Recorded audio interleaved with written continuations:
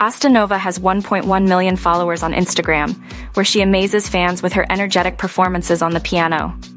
Now fans in Makarska will be able to witness Astanova's talent in person during the women's tennis tournament held at the foot of Biokovo Mountain.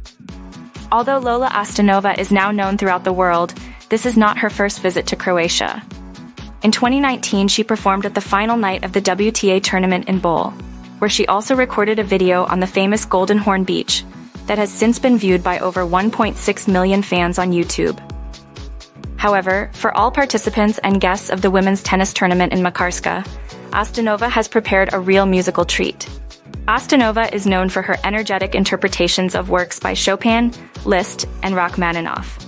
She attended a specialized school for gifted children in her home country of Uzbekistan when she was only 6 years old, and began touring as a concert pianist at the age of 8. She has performed with Andrea Bocelli at the Venice Biennale and is the most sought-after pianist in the world.